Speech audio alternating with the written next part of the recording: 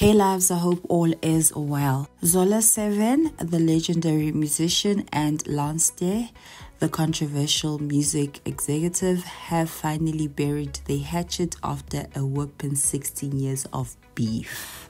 Back in the day, Zola publicly dragged Lance, accusing him of sabotaging his career and stealing from him. He even went as far as naming his dog after Lance, shade much, and vowed to watch him burn in hell.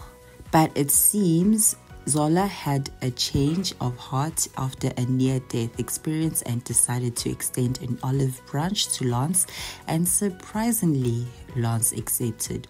According to insiders, Zola's career is getting a major revival, and he's set to release new music, including the iconic album Bambata, on digital platforms for the first time ever. But that's not all. Zola's also working on a talk show, interviewing A-listers and industry bigwigs. Looks like Zola's comeback is about to be huge, and we are loving this newfound peace and reconciliation vibe. Stay tuned for more updates. Thank you so much for watching. Please don't forget to like, comment, share, hit the notification bell for new videos. Until then, take care. Have a fantastic day. Bye.